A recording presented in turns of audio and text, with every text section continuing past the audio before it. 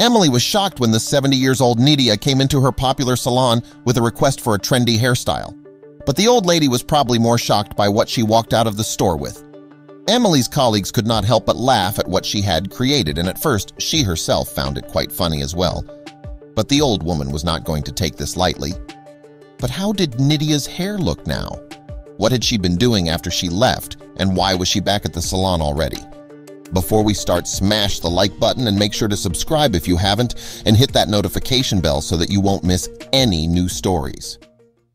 The hairdresser, Emily, was already rolling her eyes when she saw the old woman nervously walk into the shop. The store was set to close soon, and Nydia was the last person of the day before Emily's shift ended. She wanted to go home as soon as possible, but expected that she would have to be working on the old lady for at least the next hour. But Emily quickly realized that there might be a way out of this. Because when the old lady finally sat down in her chair, she did not ask her for one of those complex, save-what-you-can haircuts most people her age wanted. She actually had something different in mind. Now Emily also understood why the old woman was so nervous when she came in. She was ready to take a risk today as she asked Emily if she could give her a trendy haircut. Emily had never heard those words come out of a customer's mouth, and especially not out of one that was 70 years old. Before agreeing, Emily actually asked Nydia why she had decided to get this today, and apparently she had been talked into it by her grandchildren. Emily knew that she could execute one of these trendy hairstyles in 15-20 minutes tops. It would mean that she got home so much earlier than if she were to give Nydia a normal hairstyle. As she was working on her hair of the Nydia, cutting off layer after layer of hair, Emily could see the expression on the face of the woman change. At first, she had been staring in the mirror with a bit of hope in her eyes, but that quickly made way for a slight bit of sadness. Emily could not help but feel a bit bad for what she was doing to Nydia's hair. Nothing was going right, and Emily had to catch herself before letting out a giggle. The old woman was starting to look ridiculous at this point, and even started to go red in the face because of it. She was clearly too afraid to say anything about it to Emily, as it was also too late to stop it now. When she told Nydia she was done, she looked into the mirror for what felt like hours, staying completely silent. She was most likely overthinking the decisions that had led her to this point. She did not even thank Emily, and instead just walked over to the register. Emily's colleague ran her up and had to avoid looking at the hair directly, otherwise she would most likely not be able to contain her laughing. Nydia quickly put her coat back on and pulled her white, woolly cap completely over her hair. And the moment she closed the saloon door behind her, all the hairdressers in the store busted out into laughter. The girls could not believe what Emily had done to this woman. They were joking that she needed to get her hairdresser's diploma revoked and that they wanted to break her scissors. Emily tried to laugh with them, but found herself not really in the mood. She had also considered this to be funny at first. But when she saw the look Nydia change with every cut in her hair, she started to just feel bad for her. She had not deserved this treatment, and Emily would feel even worse very, very soon. Tears were rolling over the cheeks of the woman, and Emily did not know where to look. She considered going outside to apologize to Nydia, but when the old lady noticed that she had been seen, she left immediately. But she expected the chances of Nydia coming back to the store to be very slim, but it would happen a lot sooner than Emily expected.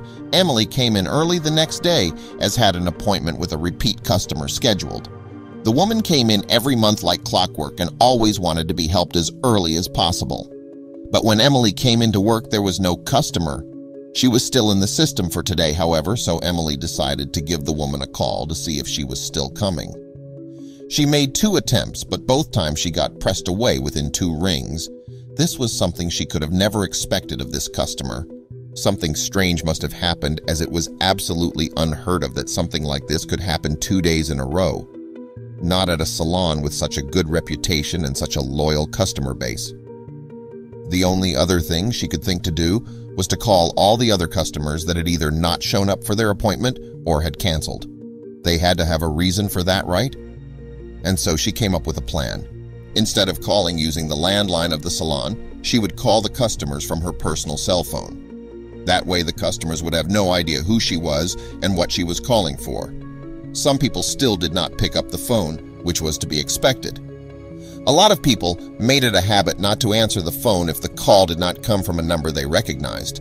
Some of the people she called immediately pushed her to call away when they were told that Emily was calling on behalf of the salon.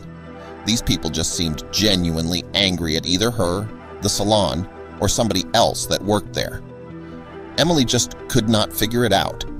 From the customers to which she actually managed to ask why they did not show up to the appointment, she mostly got laughter back, and a couple of them asking, "What do you think?"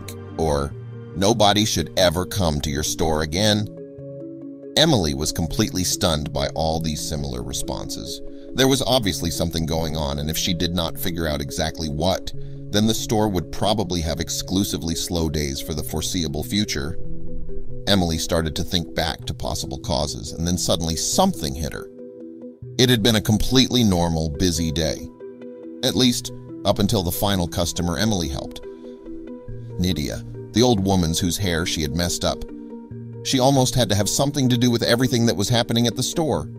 The woman had in fact made an appointment for that day, which meant that her number should still be traceable in the planner, and it did not take long before Emily found it.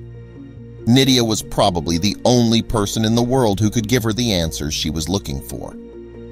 After having the phone ring a couple of times, Nydia finally picked up. Emily immediately recognized the voice. Nydia, however, did not, so only when Emily told her that she was calling on behalf of the salon did she realize what was going on. Emily started off by profusely apologizing for what she had done to her hair and the fact that they had been laughing at her when she left. She told Nydia that it was the end of a long shift and that they were all tired, but she also recognized that that was no excuse. Nydia listened calmly to what Emily had to tell her, and when he was done, she thanked her for the apology and was ready to hang up the phone. But Emily quickly stopped her as she had a lot more questions. She wanted to know what Nydia had to do with the customers staying away. The reaction she got from the other side of the line was one of complete and utter confusion. Nydia claimed that she had done absolutely nothing that could have caused that. If Nydia was not the one responsible for what was happening at the store, then she probably had no other options. In the background of the call with Nydia, Emily could hear some muffled laughs, like people were trying to hold in their laughter as much as possible. Out of curiosity, Emily asked who else was with Nydia at the time. She explained that those muffled laughs came from her grandchildren. She was staying with them for the week while she was in town, and she was loving every minute of it, although she had no idea what they were finding so funny. Emily also remembered now that her grandchildren were the ones that advised Nydia to get a trendy haircut. Emily suddenly started feeling a bit suspicious. She asked what her grandchildren thought of her new haircut. Nydia explained that they were actually very positive. They even liked it so much that they took pictures of her new coup. Now the grandkids were not even trying to hold in her laughter, and one of them actually asked Nydia if they could speak on the phone for a little bit. The old woman obliged, and the grandchild walked out of the room first before addressing Emily over the phone. And his first question immediately gave Emily a good idea of what had happened. "So I'm guessing you do not have many customers anymore?" Nydia's grandchildren had been the ones responsible for the lack of customers coming to the salon lately, and the grandchild on the other side of the line gladly explained why and how they had done it. They wanted to take revenge for their grandmother. And so the kids had come up with a plan to take revenge on the salon. They all had a sizable social media presence, especially locally, and they used this to spread unidentifiable pictures of their grandmother's new hairstyle. And along with those pictures, they were shaming the salon. A lot of people had seen these posts that told people to boycott the salon as much as possible, and it was clear that a lot of people had listened to these children. Emily wanted to be mad, but in reality, she could only really be mad at herself in this situation. The salon simply had to accept that they would get a lot fewer customers for a while. They did issue an apology on their social media, and Nydia ended up being compensated for her troubles. And it did take a while, but by the time you're reading this, all is mostly back to normal for the still very popular salon.